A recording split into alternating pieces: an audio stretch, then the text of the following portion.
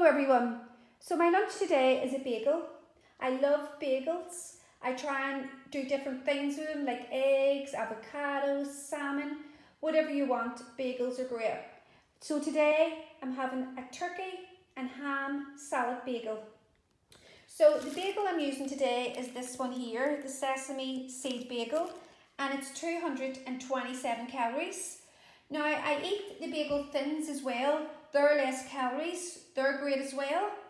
And today what I've used is spinach, I've used 3 slices of turkey, I've used 2 slices of ham, cucumber, cherry tomatoes, and then my coffee, and all in everyone. This comes to 413 calories. And this is a tasty lunch. And I am going to get stuck into this now, and I hope everyone has a lovely day, and I hope you're having a healthy lunch as well.